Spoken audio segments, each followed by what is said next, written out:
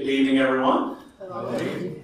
Thanks for coming out tonight for another one of the lectures in the Cornwall Iron Furnace Lecture Series.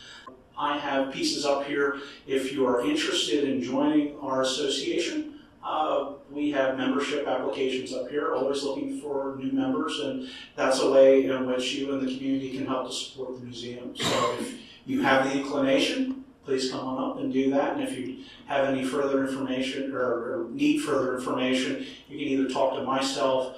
I have another board member here, Nancy Ladd, and I have another one of our good volunteers, Bruce Chadbourne, who also lives here at Cornwall Manor in the woods. So don't take my word for it. You can go ahead and talk to these folks as well. So I thank you for that. So now, our speaker tonight is Mr. Jim Lors. I met him yesterday. He seems like a nice guy. That's not true. Actually, Jim and I go back to 1995, where I was a snot-nosed kid in college looking for a summer job and internship, and I guess I was the only person that applied because he hired me. So I've known Jim since then. In 1997, he went and gave me my first full-time after-college job, and I have been through 4 different museums within our system, and this is the only one here at Cornwall where we've not worked together. Jim has been site administrator of some really wonderful regional museums. He started his career at Daniel Boone Homestead. That's where he and I met. He was also at Conrad Weiser Homestead. I always want to say Cornwall. I have to always catch myself. Conrad Weiser Homestead. Did a stint at the Ephrata Cloister, and then retired at Landis Valley Museum, where he was the site director there for 7 years. But all total, 42 years, Jim? 42 years with the Pennsylvania Historical and Museum Commission. That's not a record, but darn close. And Jim, I think, enjoyed every time that he was there. I won't say every minute, but he enjoyed his time with the Museum Commission, and Jim really gave me a lot of insight into many, many different things, has been a wonderful mentor in that respect. But one of the things that Jim did in 1995, he said, "Oh, do you like old houses?" And I said, "Sure, I like old houses. I always grew up in an area where we had farms. My family had owned historic properties. So he took me for this driving tour of a place called Oley Valley, which the outsiders call the Oley Valley. That's not it, it's Oley. And showed me some of the best preserved landscape in eastern Pennsylvania. And that's really saying something. But this was an area where the entire township had been put on the National Register in the early 1980s because of how complete the area is. And a place that he took me to in 1995 was a place called Kauffman Farm. At that time, the Kauffman farm was still in Kauffman family hands. It sold out of the family in 1997 and dates back to the 1720s. Jim had been in that unbroken succession of the same family from the 1720s to the 1990s.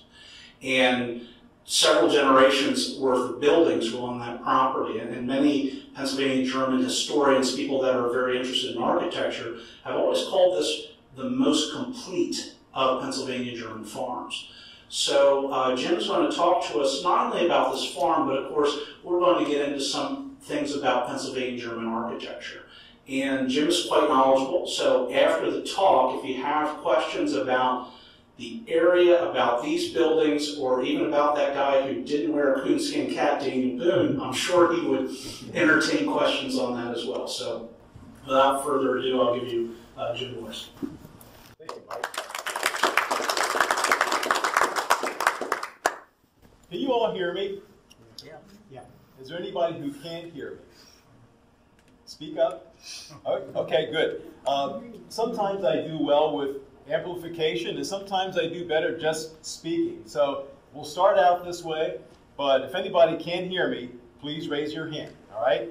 So one of the great things about being in the museum field was working with interns and students, and Mike was one of my shining people through the years, and it was really it's kind of cool to be able to see people who started as interns go into the museum field, and I probably have about a dozen people who started with me as interns at either Boone or Weiser or other places, and are now holding positions of either directors or other high positions in the museum field. And Mike, I'm so proud of Mike as a new site administrator at Cornwall Iron Furnace, and he's a great guy. He's going to do a great job at Cornwall. So, as Mike alluded, tonight we are doing a travel log to a far and distant and exotic place which we call Berks County, right? Has anybody here ever been to Berks County? Raise your hands. Okay, a lot of people you have. And specifically, we are going to a part of Berks County, as Mike mentioned, called the Oley Valley. Does anybody know where Oley is? I know you do. Okay, so this is a region east of Reading, and it's a valley that is about 10 miles long. It is based on the Schuylkill River, and it's actually it's actually composed of 3 current townships: Exeter and Amity Township in the south, based on the Schuylkill River, and Oley Township to the north. Now, the 2 lower townships, Exeter and Amity, were settled in the 18th century, early 18th century, by mainly non-Germans. There were some Swedes, there were English, there were Welsh, there were Scots-Irish, there were Quakers. And it's interesting that the land of those lower townships is largely shale, right? But to the north, Oley Township is limestone, right? The Oley Valley has kind of different geology, and that good limestone of the north attracted German speakers in the early 18th century. And certainly by 1750, that entire township was fully settled. In fact, by 1750, all 3 townships were completely settled, but you had more German speakers to the north and more non-German speakers to the south. And Mike alluded to the fact that there's an incredible preservation of architecture today within that region, and it's really great because you can drive through the region and see really wonderful examples of early English architecture and some great examples of Pennsylvania German architecture, primarily in Oley Township to the north. And as Mike mentioned, Oley Township was really the first entire township to be placed on the National Register because of the great survivability of architecture and other landforms and cultural resources within that area. So Oley is an incredible place. Oley Township is an incredible place, particularly for the early German architecture that we see there. And trying to pick out the best place in Oley Township. And you could have some really knockdown, drag-out arguments with some people over which farm or which house or which building. And I should say that the whole region isn't just agriculture, because we've got mills of all different types. It was really one of the cradles of our iron industry, so you actually have an iron-making component to the area. Quaker meeting houses, churches, and things like that. Really great. But if you're looking at what is the best site in the Oley Valley, there are a lot of competing places, but I don't think that many architectural historians would fault us if we said that the Kauffman farm was in fact the finest farm, the finest site within the Oley Valley. One of the reasons is the fact that it does have this history of being in the hands of one family for 251 years, right? From 1726 to 1997. So, but there also is an incredible collection of buildings, not all 18th century, but an incredible collection of structures. And Mike mentioned it was G. Edwin Brumbaugh who called the Kauffman farm the most complete Pennsylvania German farm. And he wasn't just talking about farms in the Oley Valley. He was talking about Pennsylvania German farms, period, right? And you can make an argument that it is really one of the most complete Pennsylvania German farms. There are many times when I would drive by the Kauffman farm and wish that it was an historic site that I was administering.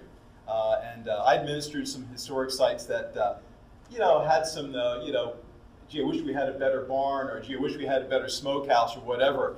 And you go to the Kauffman farm, and there are all these buildings that, which should be almost a museum, but the farm is, to this day, privately owned. And a couple things about the Kauffman farm.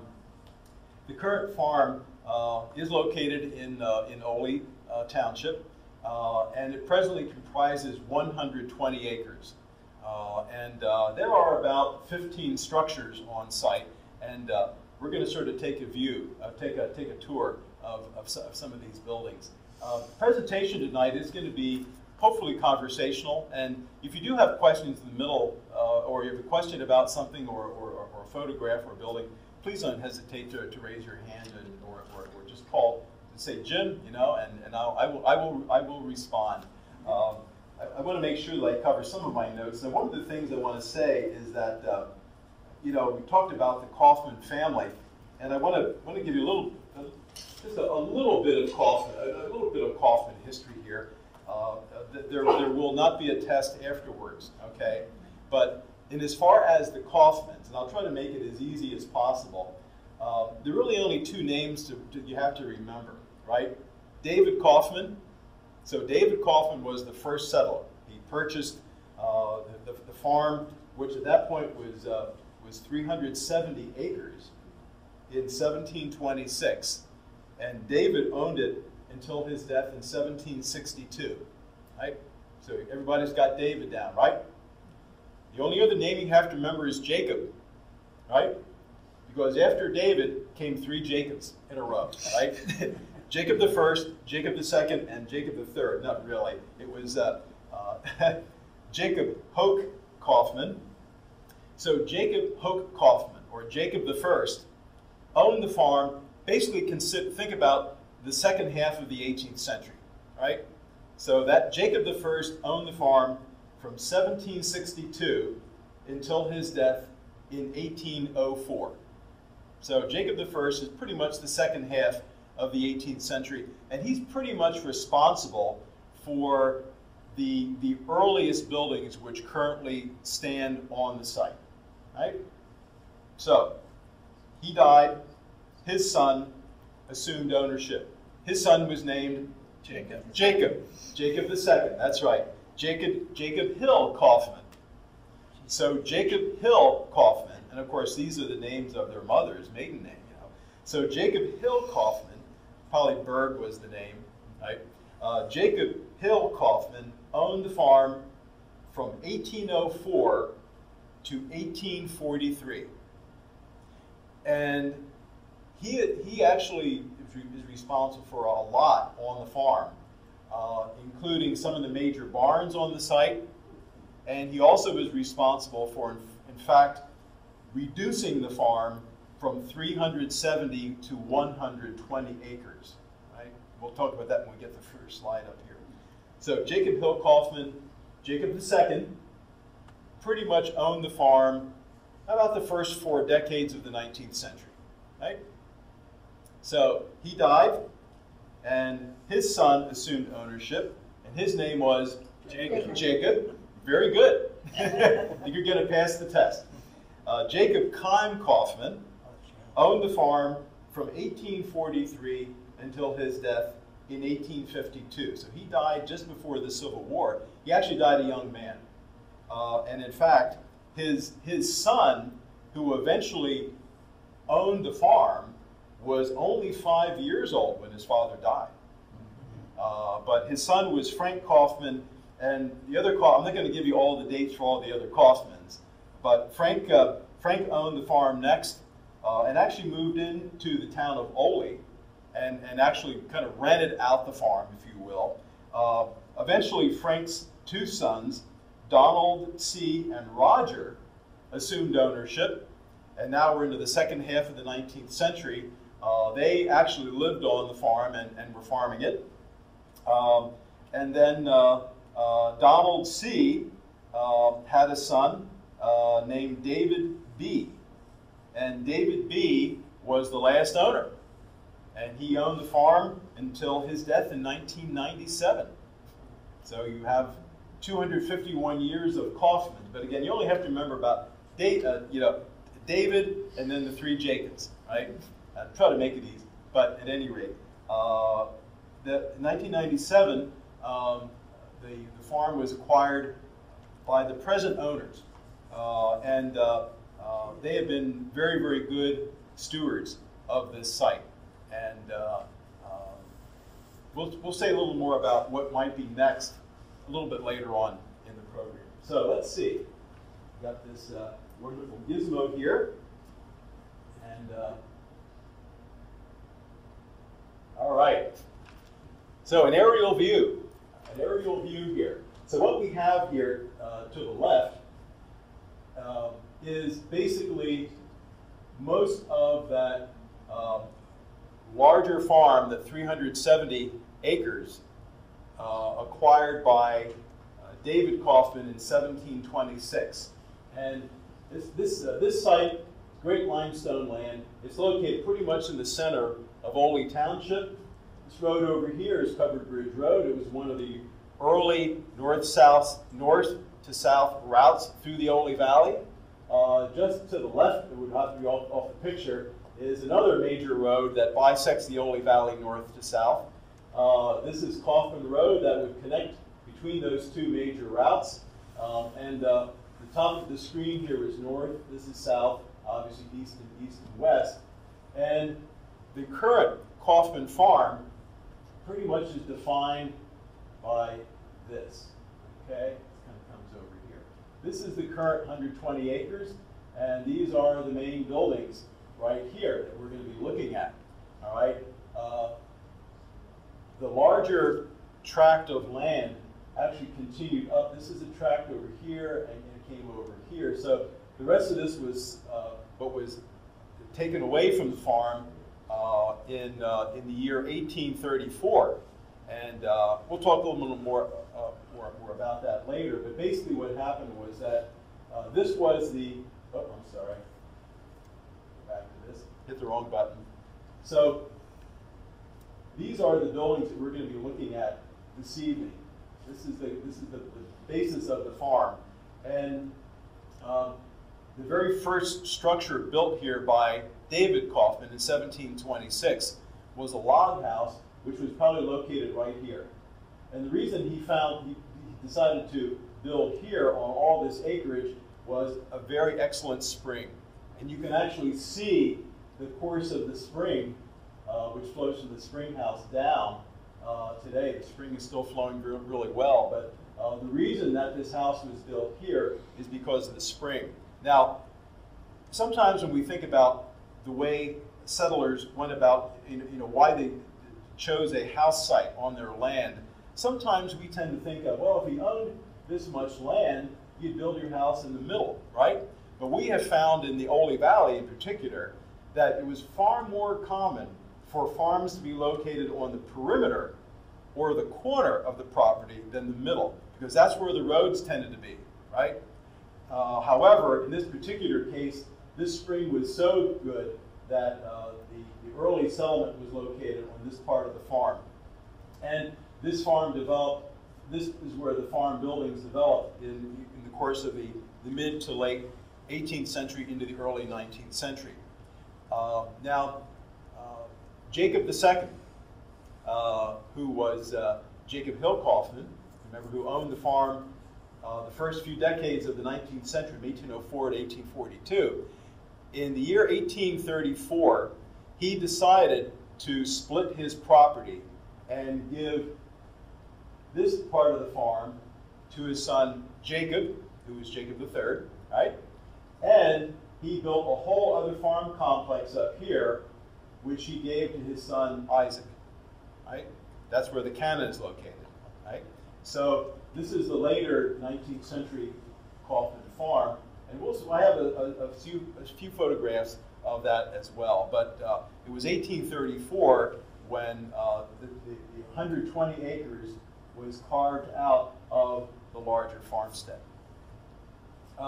Here we have a more close-up view of these buildings, and you get a sense again here of this really great spring coursing out of the spring house, which we're going to see. But here's the main farmhouse, and we're going to be looking at each of these buildings in greater detail. You can sort of see a little scar here. There actually was some excavation done, overseen by the current owners, where archaeologically they found traces that we believe is the foundation of the first log house. So that first settler's house was probably located. Oh, there it is, right here. This is the main farmhouse on this complex, and most of the earlier buildings which remain today, the buildings which we date mid to late 18th century, are located in this part of the property. These barns are 19th century, we believe, and then filled in between then are some other agricultural buildings built in the 19th century as well. Yes? In the absence of sewers and septic tanks and all that, are one of those structures an outhouse? Yes. There's actually a little privy that remains today. Privies were those buildings that came and went, you know. So it's rare to have a privy that's from the 18th century. The privy that is on the site today was probably built after 1900. But privies would have been part of the landscape of this site. Yes, yes, indeed. I should also say that we're going to be looking pretty much at all these buildings in this look. In this, when I move this really fast, I lose it. So here you go. We're going to be mainly looking at these buildings. I will say that on this end of the property, down here, there are some other features. There's a lime kiln. There's a big, almost a quarry where maybe some of the limestone for these buildings was dug. There's also the family cemetery is actually up here in the middle, right here in this corner, right, which is very close to both this farm and this farm. Is the Kauffman cemetery. And what's interesting is that if you ever get to go to the Kauffman site and you ever get the chance to go up to the cemetery, it's a little bit of an optical illusion. It is a long trek, and it is uphill, gradual, but it is a long way up to that location. But it is interesting that it was located right here in the corner, so it would have served both of these farmsteads, you know, going, you know, as you go in. And we know that, I know the first two Jacobs for sure are buried there. I'm sure that David is there, but there's no marker with his name on it. So here we have, you know, these main structures. One of the things that you'll notice is that these buildings tend to line up relatively. They pretty much almost all face south, and if we take a look at these structures, you're going to see that they tend to line up so that the ridge lines are roughly parallel to one another. And just some overall views of the structure. And remember, this is not a museum, right? This is not an historic site. This is a privately owned farm, and you know, it wasn't too many years ago when this was. You know, the land today is farmed but it's being rented out. We don't have, currently, there's a tenant living here in the one end of this house. It isn't like this is a working farm, but within my memory, I would say 25 years ago, it was a working farm. And the barns were being used, but remember that, again, this is not a museum. These buildings have been preserved because of the interest of the family through the years, and certainly the current owner. But just get a sense of the overall view of some of these structures. This is looking the other direction, and you get a sense of some of the 18th century looking buildings and looking back at these 19th century barns. Okay. And you know, get a sense also of this incredible setting, because the Oley Valley is an intensely farmed region, and when you're at the Kauffman farm, you are just surrounded by farmland and the hills in the distance, which really define the valley. It's an incredibly beautiful setting here. Okay, so here we are at the main house here at the Kauffman farm, and it's very difficult to date these buildings really correctly, but this building most likely dates to the early to mid 1760s. And the year 1763 has been attached to this house because a clay roof tile was found on site with that date inscribed in it.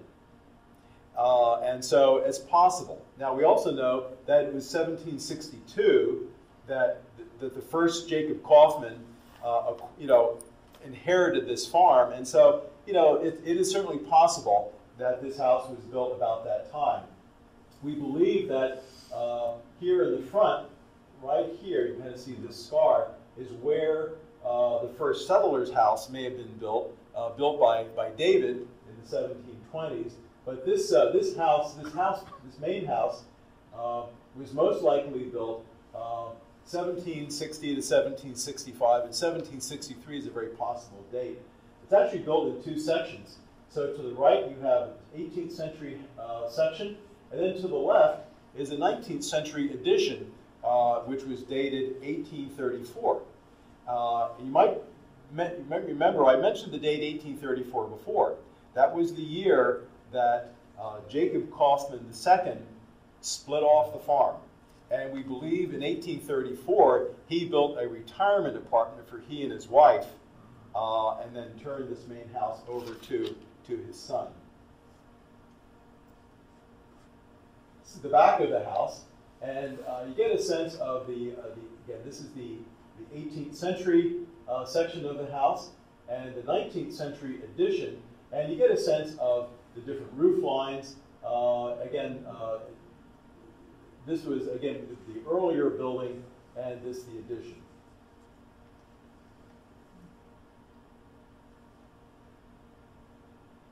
And kind of the gable view of the same house. Very steeply pitched roof. I'm going to shoot ahead and then go back. Okay, so this is the kind of looking onto the front of the 1763 section of the house. And this is a classic Germanic house.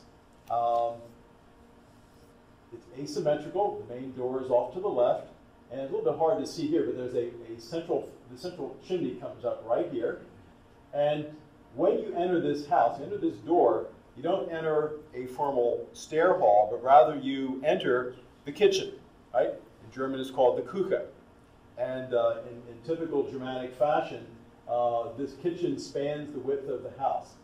The chimney serves a huge fireplace, which opens to the left into that kitchen. And that open hearth fireplace remains today.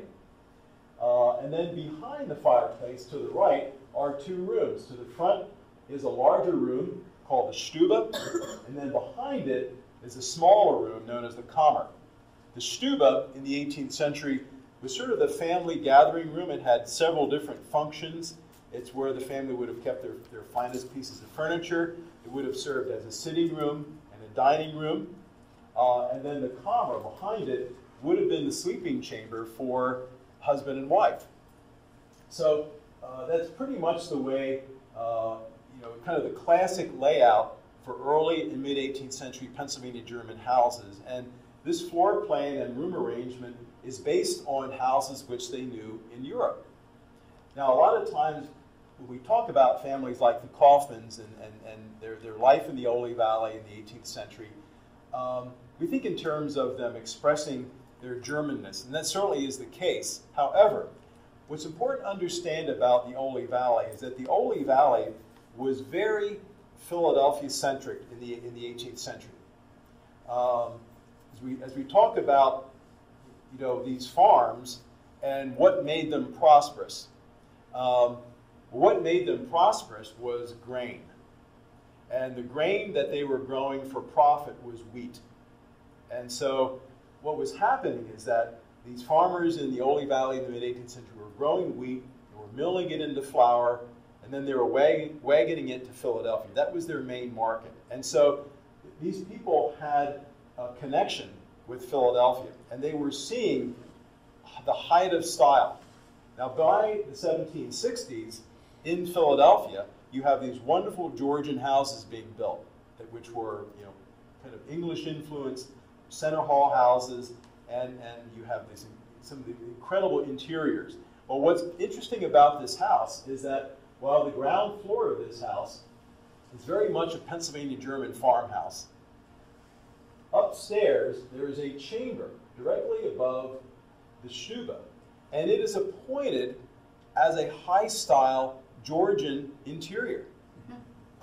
And we actually don't quite know what the room was used for. Was it the sleeping chamber for Jacob and his wife? It's possible. But within this very German house is this incredible English Georgian interior. So it really kind of shows that there was assimilation happening, you know, very early in the Oley Valley. I just want to go back briefly. Again, this is the gable view of that German 1763 house. There's the center chimney. Yeah. And you'll notice in the attic, here's an attic window, but you notice this little window up top here. This is a doorway which we believe accommodated a grain hoist, because where these farmers would have stored their wheat before sending it off to Philadelphia was in the attics of the house. And we know this through inventories and wills, in which an inventory will mention grain in the attic. And here is proof of it. And there are several other houses like the Kauffman house in the Oley Valley that have these windows that we believe accommodated a hoist for storing grain in the upper floors.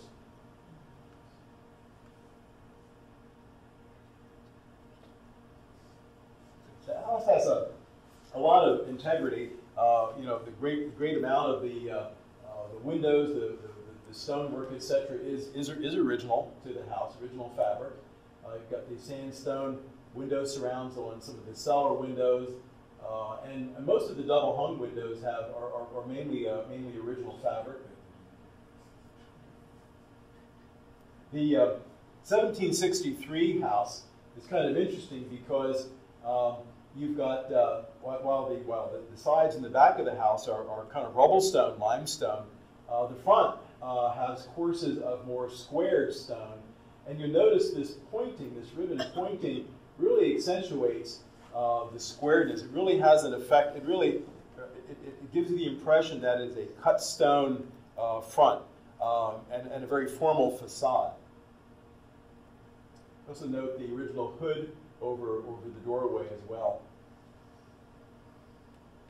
This is a photograph of the attic of the main house, and what you're looking at here is an incredible framing method which is found in some German houses in the Oley Valley, as well as some German houses in Lebanon and Lancaster County.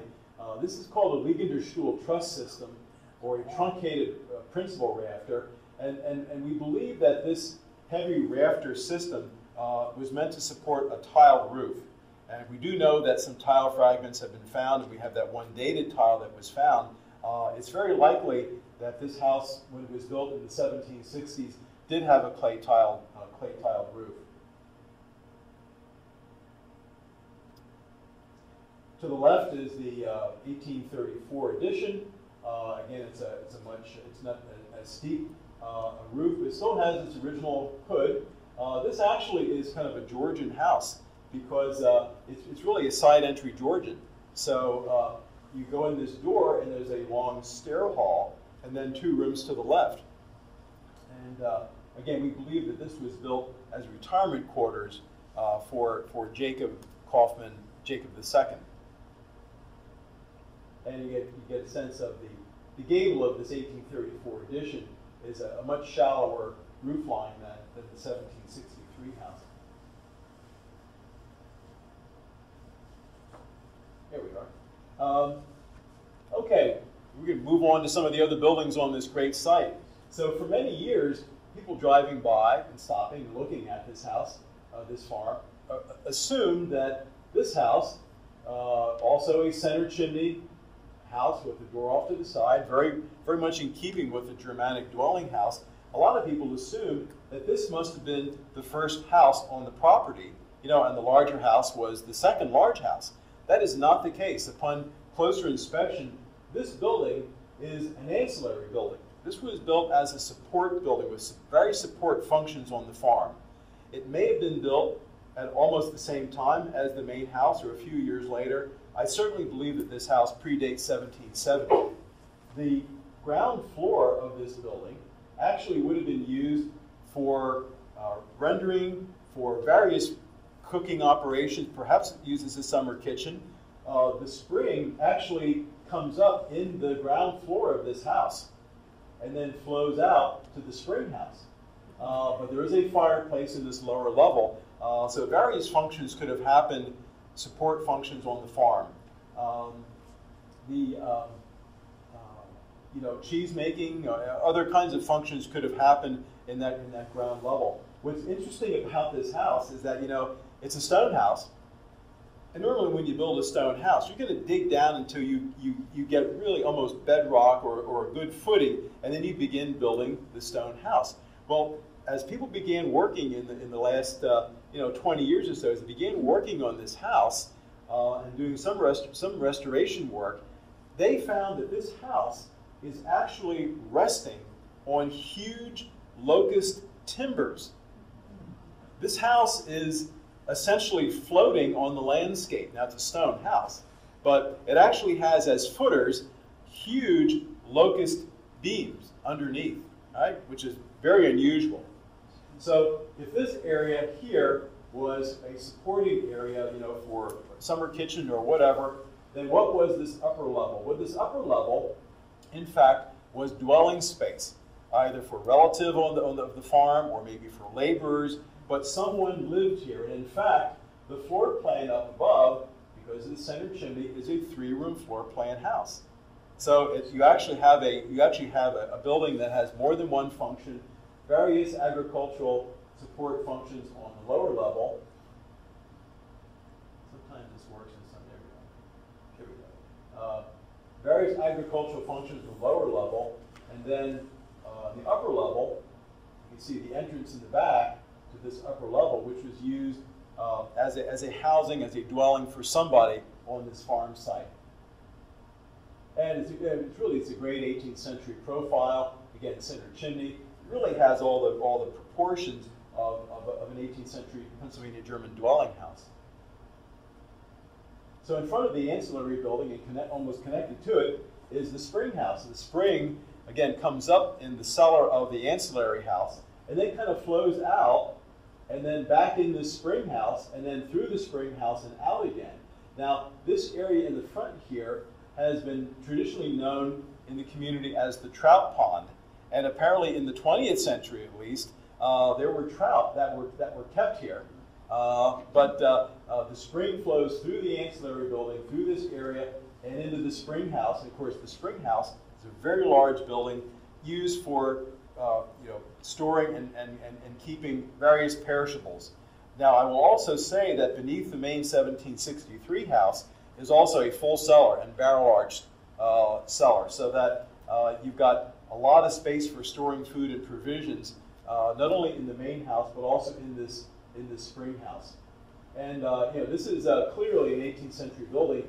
I would also think that this is a pre-1770 building, probably built about the same time as the ancillary house. This is looking straight on at the spring house and the ancillary building behind it, and you can see out in front of the spring house flows the spring. And this is usually covered with a bed of watercress. It's one of the trademarks of this farmstead. And then the spring continues to flow underneath Kauffman Road, and it joins another spring that is kind of housed with this other interesting little structure, which could be a late 18th or early 19th century structure. And these springs continue to flow out through the property. And this is an excellent spring. It is flowing. I mean, it looks like a creek. But it is a flowing spring. It's a very good flowing spring, and it's hard to really see too well in this photograph. But in this water, there are shards of clay tiles. There are shards of redware and other ceramics that have washed down. And of course, through the years, as these buildings were intensely used, things break, right? And this is virtual treasure trove of small little fragments of broken pottery. Other 18th century outbuildings that remain on the farm include the bake oven, the bakehouse. This tin repair is a 20th century vintage, but this also is a building that probably predates 1770. Opening the door and looking in, you've got the oven is still intact. I mean, you could really fire this up and use this if you wanted to. It's really museum quality. And a blacksmith shop on this site. So this building has now been turned into a building that houses the utilities. The heating system for this house is now housed in this building. But this was an 18th century blacksmith shop. And you'll note that it's sort of connected to this stone wall. There are a number of features on this farm that's sort of all connected. And this is actually a garden wall. So there would have been a large garden back in this area originally. Another view of the back of the blacksmith shop with the chimney that would have served the forge, and then this garden wall. And you can kind of see how all these features sort of interconnect with one another, communicate with one another. There's the privy. Somebody asked about the privy. And actually, these are the kinds of buildings that disappear from farms.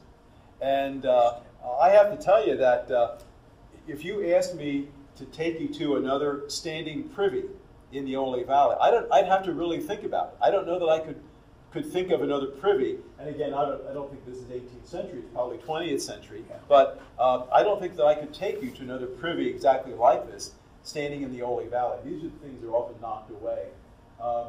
This is another stone foundation that exists. We believe that this might be the foundation of a smokehouse that did come down at some point, probably burned down, as these things sometimes did. But this would have been yet another 18th century feature of this farm.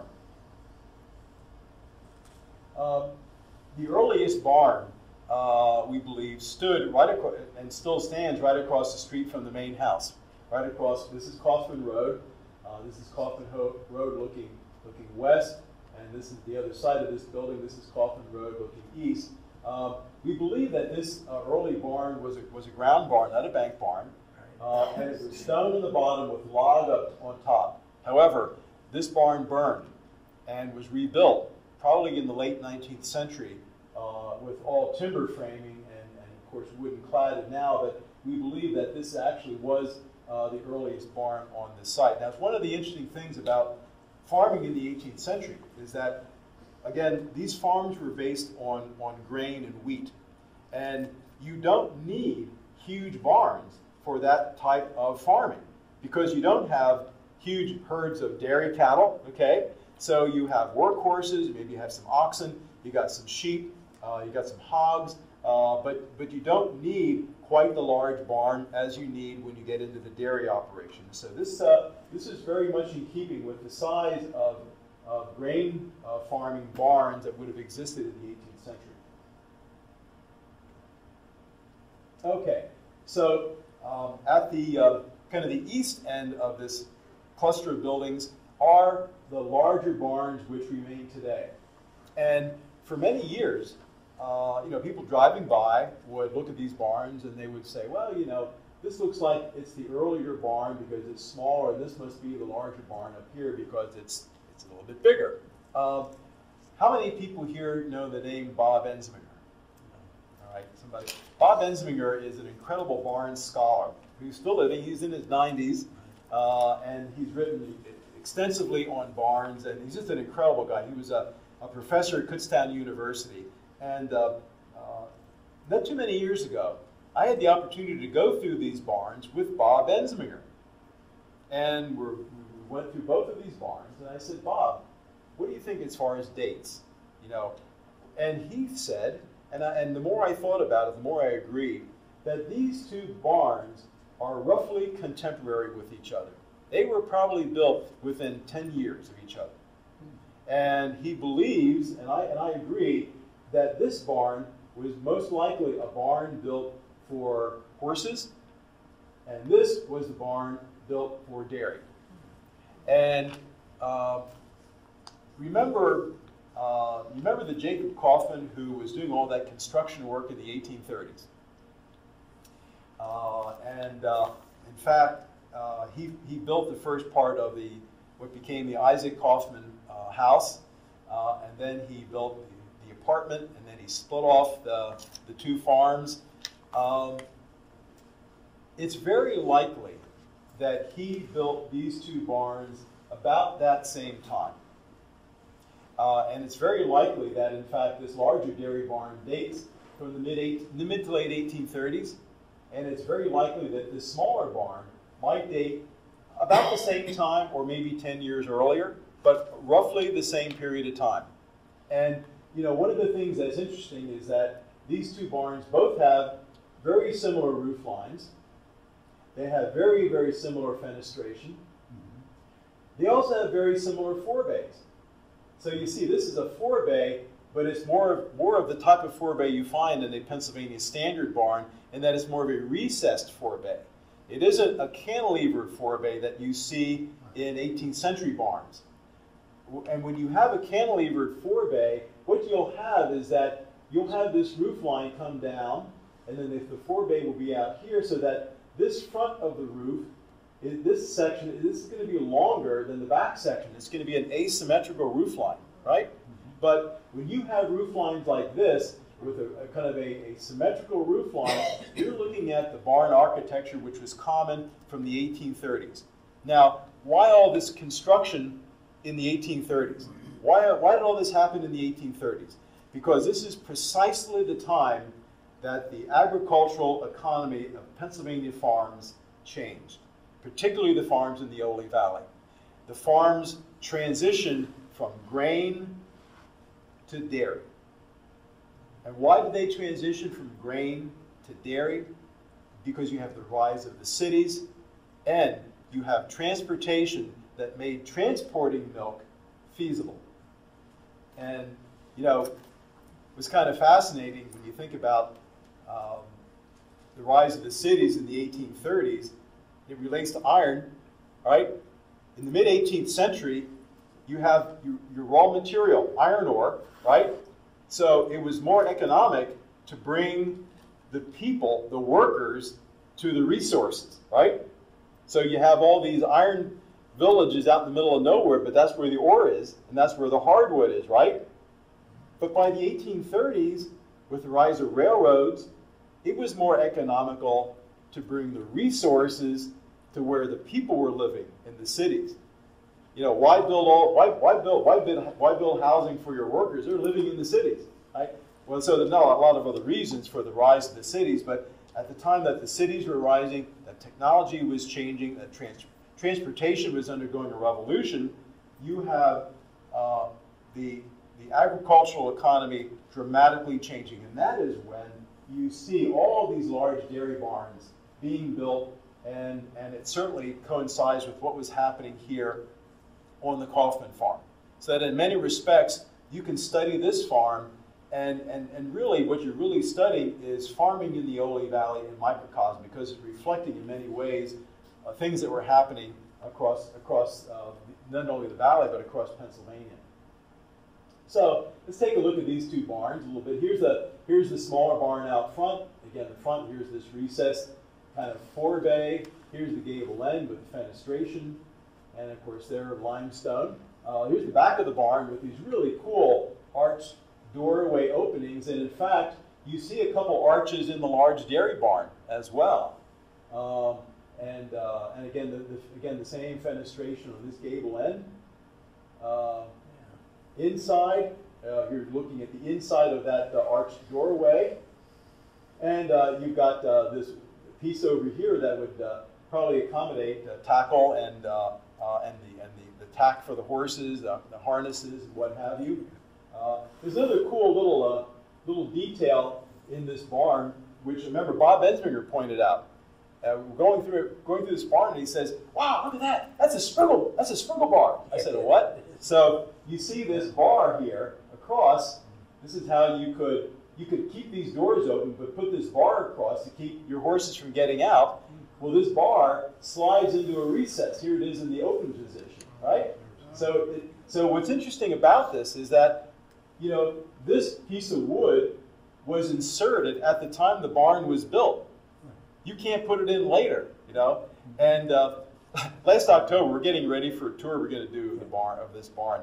And I walked in, and a couple other people were with me who hadn't been in here before, and I said, oh, look, I almost forgot, this is a Spriggle barn. And so I took this thing, and I whipped it across, and it disappeared into the stone wall. And I'm like, oh my God, you know, what did I do? And then I looked, and I realized the clever farmer in 1834 put a ring on the end of it. And I was saved. I was able to reach in the recess and pull it out, right? Otherwise, it would have been like, well, I guess we aren't going to show that Spriggle bar because there's no way I'm going to be able to get it out. Anyway, it's one of the cool details that you sometimes come across with any old building, but particularly the things on the Kauffman farm. You just turn around and you see these little great little details. Well, here's the large dairy barn, and this is a large, massive dairy barn. But you can get a sense that it's built in many respects the same as that smaller barn. It's the same kind of fenestration. Again, it faces south. Here's the back of the barn, and this is a bank barn. Of course, the smaller barn is a ground barn, right? Because it isn't built into a bank. But the large barn is built into a bank, so it has this ramp in the back which accesses the upper level. It also has a granary coming down off the back, and it's got a double doors, double threshing floors. So it's a huge barn. Inside you get a sense of the massive space and the amount of space. And of course, if you've got a herd of let's say 50 or 60 or more milk cows, you've got to feed them year round, right?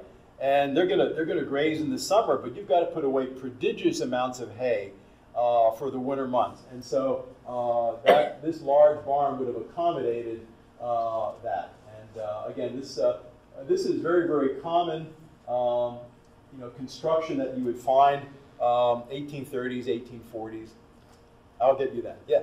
All right. You mentioned the economic changes around 1830 that shifted to dairy. So I'm looking at this kind of structure. What's involved with let's say capital outlay? Did this all sweat labor? Excellent. Well, or the bank loans? How do they build? Correct. Like that's an excellent question. And of course, by the 1830s, there were banks. Okay. Right. So you could go to lending institutions in the 1830s, but what did you do in the 1760s?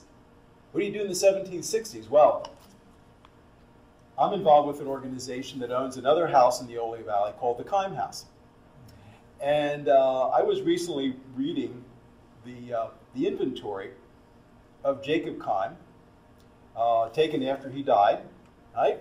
And so his inventory had a total value of, and I don't have this off the top of my head. I'm trying to think now. It was something like, it might have been about 800 pounds was the total amount. Now, it's not important to understand what 800 pounds means, but of that 800 pounds, 600 of the worth of his inventory was book debt, which meant people owed him money. People were coming to him and borrowing money. And in fact, in the 18th and I think well into the early 19th century, you'd say, oh, you want to build a barn? Go see Shaky, right? Because he had the cash. And the other thing about any of these buildings, which I didn't point out, and I shouldn't, it's obvious to me, but not always obvious to everybody, these buildings weren't built by the Kauffmans themselves. They hired people. All these houses, all these barns were built by professional house rights or barn rights. These were professionals. But if you didn't go to a lending institution, which did exist by the 19th century, mid-19th century, you could go to a local farmer or a relative, And in fact, when we looked at the Kauffman inventory and we looked at notes that people owed him money, a lot of it was relatives, because, it's kind of like well, you know, you might be my son, but, you know, money is money and schnapps is schnapps. I noticed this barn has lightning rods, but on all the other buildings I saw no lightning rods. What's the distinguishing characteristic to not have them or to have them? That's a good question. You're right. You do see lightning rods in some buildings and not in others. And I don't know the answer to that. I think that lightning certainly was a hazard. I think that I don't know the answer to that question. What I will say is that one of the other things you will find here on the Kauffman farm and many other farms is groves of locust trees. And I know from not only working at but living at the Conrad Weiser homestead, where the house I lived in, which is an 1834 farmhouse, was on kind of a high ridge, and there's a grove of locust trees. And during the time that I lived there, those trees were struck twice by lightning. They didn't hit the house, though. But I talked to some people who were scholars of Pennsylvania German stuff, and they said, yes, you will find groves of locust trees surrounding or associated with early farmsteads, and they believe that sometimes they were planted and did have this quality of attracting lightning. But yeah, I think that's a good question. Some of these buildings do, and sometimes some of them don't have lightning rods. I would think, in response to the gentleman here, the barns would have it because they're more likely to go inflamed with all straw. Well, that's very true. That's very true. And they're high. I mean, they're the highest building on the farm as well. Or if they hit a house, you wouldn't have that in there. Yep. So these are some of the other agricultural buildings that are in between the house and those barns. You know, we've got a stable shed, a pigsty, and a corn crib over here. We'll kind of go through these just briefly. This is an interesting building which has all the proportions of an 18th century structure. It's a timber frame building, and it's got some really early, you know, construction methods. But when some of the people have been doing some restoration work in this building, they also found, you know, mid-19th century nails that were part of this building. And long story short, I think it's very likely that this was an 18th century structure which was moved to this site in the 1840s or 50s. And what was it used for? It probably was some type of a stable. It has or you know, it might have been for sheep, for housing animals of some type. It's got a dirt floor, but it's got all the proportions. And in fact, there's a building almost exactly like this, Mike. That's stone on the Griesemer farm, which is at the intersection of Oley Turnpike Road and 662, the one with the railing. There's a stone building exactly like this, same proportion, which I've never been in. But that's some kind of an animal housing unit, and I think it's used today for heifers. So I mean, this could have been used for heifers or sheep or something like that. Now, the interesting thing is that when they were doing some research on this building, they found that it had originally this side lap shingled roof, and so they put it back on. And a side lap shingled roof like this is the common way that Germans shingled roofs in the 18th century, but it is a practice that continued into the 19th century as well. And you know, one of the things about these these are called side lap shingles, because in addition to lapping, you know, the way shingles usually lap like this, these lap also sideways, right? And they are laid in courses so that they line up in straight files, right? From bottom to top. And so it has a different look. The way these shingles, the shingles are also long shingles, so that these shingles are sometimes as long as 39 inches long. But the way that they are lapped sideways and lengthwise, you get three courses, you get 3 layers of wood over the entire roof, right? But it's a very distinct Germanic way of roofing a building. And I'll throw this out here because Mike and I have talked about this. In September 1862, there's a Civil War battle called the Battle of Antietam. Right? It was fought in Sharpsburg, Maryland, and a lot of Civil War photographers took pictures of the battlefield area after the battle. Right? So why does that germane to us? Well, that part of Antietam was settled by Pennsylvania Germans. Sharpsburg is a Pennsylvania German town. Right? The houses are center chimney German houses, right? one of the things on the battlefield was the Dunkard meeting. Where did the Dunkards come from? They came from here, right? So one of the great things about the photographs taken of the Battle of Sharpsburg, there are several buildings in those photographs with side lap shingles. So they were shingled the common Pennsylvania German way. And here's a great example of what that looks like. So this is this really interesting stable on the barn. Here's a pigsty, and we don't know when this pigsty was built. It might have been built, if I say it was built 1860, you could take two decades on either side of that, and within that span of years is when the pigsty could have been built. Incidentally, this is another type of building which is disappearing from our farms, and we're very lucky that the pigsty remains here. If you asked me to take you to see other pigsties in the Oley Valley, I don't know. I think I know of two others that are not piggeries, which were bigger buildings, but pigsties like that. I might know of two others. Well, there used to be that really beautiful one just on 419 Right. east of here that in my time first coming to Cornwall still had pigs in it. Yep. And now it's gone off of that farm, unfortunately. That was the only. And I never stopped and took a picture. And it looked almost It identical. looked to exactly this, like you this. know. It was on 419 between Cornwall and Schaeferstown. I was on not raised, but spent a lot of time on a farm in Albany Township, Berks County. Yeah. And we had a big style. How about that? And How about that? it was used when I was on there. That's great. That's great. Jim, you have a question? I have a question. Oh yes. I'm saying those metal roofs are probably standing seam tin roofs. Yes. Yes.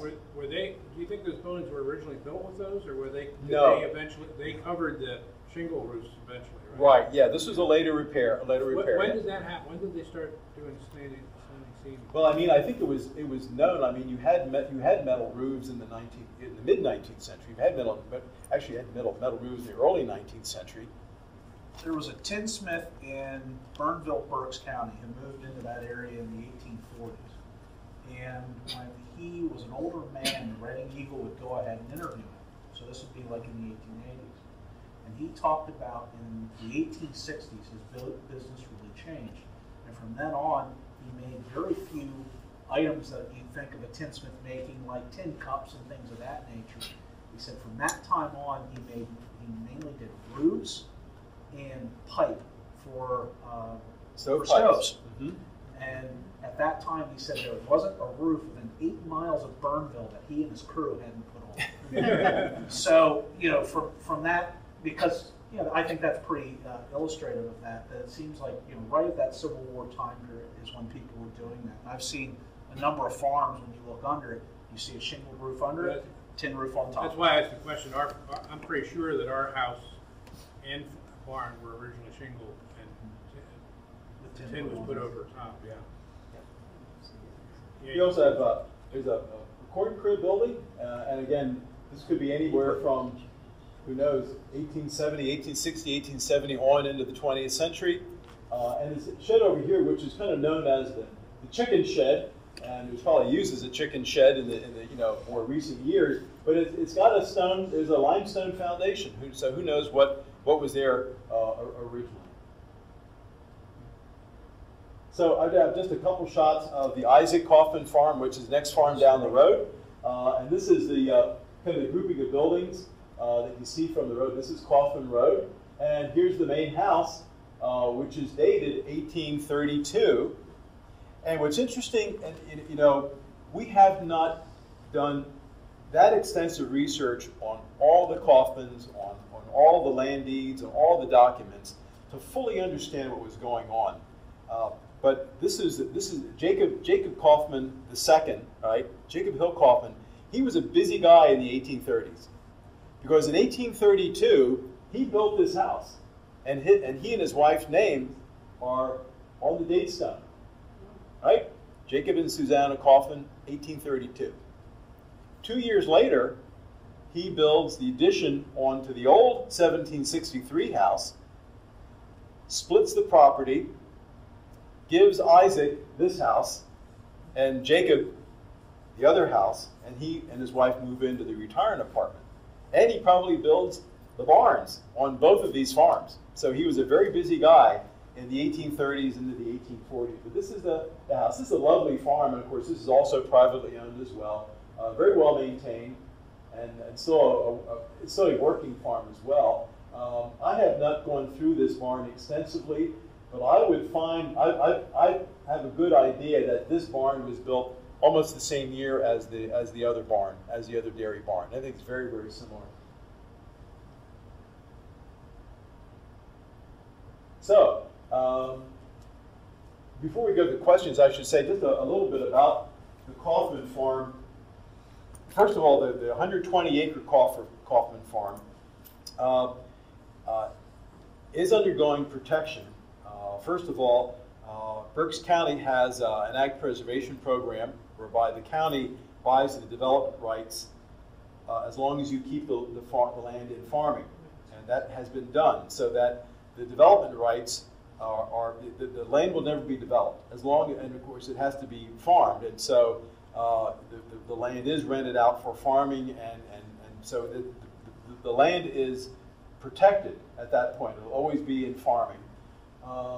And last year, an organization was, actually 2 years ago, an organization was formed called the Friends of the Kauffman Farm, and I'm kind of a part of that. And we are working very close with the current landowner who is really concerned about the future of the farm. Now, the idea is that the Kauffman Farm will not be a museum. You know, my 42 years of managing historic sites has given me a lot of insight on how much money it takes to operate and run and maintain. And so we want the Kauffman Farm to be in private hands, but with some protections. And so we're working with the landowner right now that when the time comes that the property will change hands, there will be protective easements in place to protect the buildings as the land is now being protected as well. And we hope to be able to work with the current and hopefully future owners to be able to continue to do research on the farm and maybe do some educational program. Again, it's never going to be a museum, but that doesn't mean that it could be maybe open for some study by scholars. And there might be the possibility that in a very limited use and limited way, the public can at some time come and see the buildings and enjoy the structure. And we want to continue to do research. Again, there's a lot about the farm that we don't know. We don't know exactly how that 1763 house was used. And we need to do a lot more research on the family members who actually were living there and who is doing what. The good news is that really in Berks County, the county records are really pretty rich and preserved. And inventories, wills, of course the land deeds, things like that are really in good shape. So we hope to be able to learn more and more about this farm, and it remains a centerpiece of the Oley Valley. And whenever we do tours of the Oley Valley, of course, this is a place that we always stop at. And again, it is privately owned, so we can't necessarily always trudge around the property, but we do go by the property, and it is a stop. And it's anybody who would go to the Oley Valley should drive by the Kauffman Farm and see these buildings, because they are quite remarkable. I like to say that in some respects, the Kauffman Farm is more important than the sum of its parts, right? Because everything taken into account, all the buildings spanning the years, the state of preservation, of course the fact that this one family was involved there for over 250 years, make it really quite a treasure for all of us. So that's it.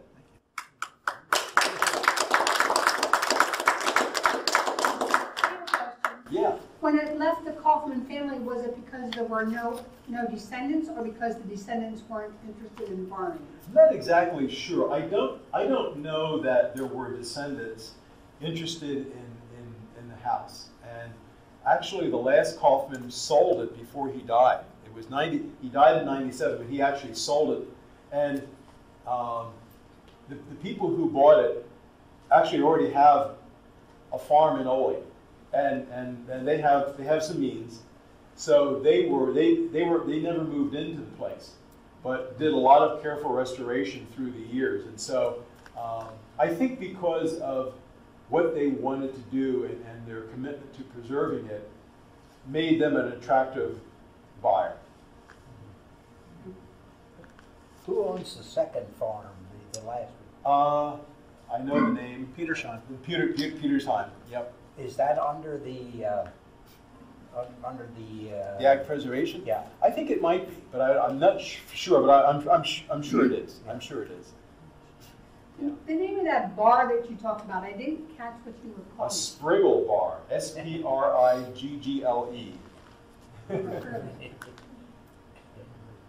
Yeah.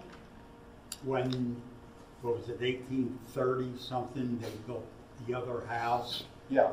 I didn't get a close look at it, but did the front of the house Yes. have the squared stone, so to speak, as the original No, this is name? rubble stone.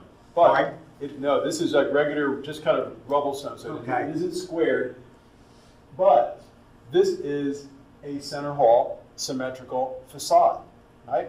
Yeah. So, you know, again, one of the interesting things about the Oley Valley in that you had these early settlers, of course, who came in and they were building center chimney, small, 3-room houses, usually 1-story log or stone, and then those who became, prosperous, like the Kauffmans and the Kimes and the Bertolets and some others, built larger 2-story versions of these houses in the mid-18th century.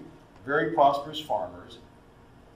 By the time you got to the 1780s or 90s, however, the prosperous farmhouses were not those German center chimney 3-room floor plan houses. By the 1780s and 1790s, the prosperous houses that were being built by prosperous farmers in the Oley Valley were this, a center hall, 4-square Georgian floor plan house. And what's interesting is that that isn't necessarily what was happening in parts of Lancaster and Lebanon County, where in some of these other areas, people retained that 3-room floor plan much later. But in Oley, they assimilated and became quote-unquote English very early. The grandest house that remains in the Oley Valley is the Fisher House, built between 1799 and 1801, and it is a grand, full Georgian center hall 4-square house. And the Fishers were just Pennsylvania German farmers, and that farm is still owned by the Fisher family. But they aspired to this house type that they were seeing in Philadelphia. And again, when we talk about grain being wagoned and sent to Philadelphia for sale. So why were we taking it to Philadelphia? Well, because it wasn't that the people in Philadelphia were gobbling up all this wheat flour. What's Philadelphia? Philadelphia is the largest port in the colonies, right? So all the ships coming into Philadelphia, bringing people to the city and other things, well, they're not leaving empty. They're not going back. They're not deadheading back to England with a ship. They are taking grain or probably flour. Some of the flour is going to the Caribbean. We believe that probably it was Pennsylvania wheat flour which fed the slaves in the Caribbean, because they weren't growing wheat in Jamaica, right? They were growing wheat on Hispaniola. They were growing sugar cane. But Pennsylvania wheat was feeding those people. Wheat flour was also going back to Europe. And quite often, the price of the grain and the price of wheat on the docks of Philadelphia was being determined by how well harvests were going in Europe. So in the we know that 1750, I always take 1750 as kind of a common year. It was a kind of a middling year, but we know that in the year 1730, out of the port of Philadelphia was shipped 30,000 tons of Pennsylvania wheat flour. Well, these people were making the money from that wheat flour. So later, in the first decade of the 19th century, when you have the Fishers and other people building these big Georgian houses, and they're making tons of money, well, why are they making tons of money? What's happening in Europe? What's happening in Europe between 1800 and 1815? Napoleon is marching across Europe, burning fields. And they're raising armies of hundreds of thousands, and they can't harvest their grain. So, Pennsylvania, reaped the benefits of those wars, and you can see it in these houses in the Oley Valley. But what's interesting is that when they were building prosperous farmhouses from about the 1780s, 1790s on, this is what they were building. They weren't building what they knew back in the Rhinefelds. They were building what they saw in Philadelphia and other areas where they were going, to see this matter of taste and style. And, assimilation was really happening a lot. I mean, really within the first generation, assimilation was happening. And sometimes we don't think of it. Even the Pennsylvania Standard barn, like that big dairy barn, that's not a barn that you see in the Rhinefelds. But that barn is really, and I'm not the barn scholar by any means, but a standard Pennsylvania barn is really a combination of both Germanic and English barn styles that intersected and came together in Pennsylvania and created a distinct thing. Yes, it's a bank barn, and yes, there were bank barns in Switzerland, and there were forebays and what have you, yes, but there also were bank barns in the Lake District in England as well. So at any rate, all of these buildings, by the time you get to the end of the 18th century and the early 19th century, you have what you have on the landscape is something that's distinct and is a combination of Germanic and English stuff that came together and formed a very distinct Pennsylvania style. It really did. I'll take you first. Then. Okay. I asked before about whether that was squared on the front of there. Yes. But I always was under the impression that the squared stone was a status symbol and was done on the front of the house. Correct. But the picture you showed of the original house had that heavy, exaggerated mortar. Yes. And I didn't think that was common way back then. I think that something was newer. No, you do actually see that on some 18th century buildings, and in some cases they'd even paint it to exaggerate it. Yeah. Yeah, I've seen that, but in the period. I've seen that, but I've never seen one real old that had that exaggerated. I'm trying to think of some other examples that offhand. What you often see, and what I've seen in some buildings, as an example, in Pottstown, Pottsgrove Manor, which was built in 1758, that's a limestone building, right? Mm-hmm. But the front of it is cut stone, right? And it's cut like brownstone, mm-hmm. But it's only in the front facade, right? And there's some along 419. The George Douglas house is the same way. The front is cut stone, and so if you couldn't bring in cut sandstone, another possibility is to shape the limestone as square as possible, but you can really accentuate it with the mortar. Actually, I saw that. Oh, man. It was near Elko.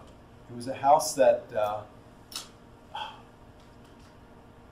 What's his name? The guy who he restored the log house in Lebanon. You know him. Bill Ross. Bill Ross.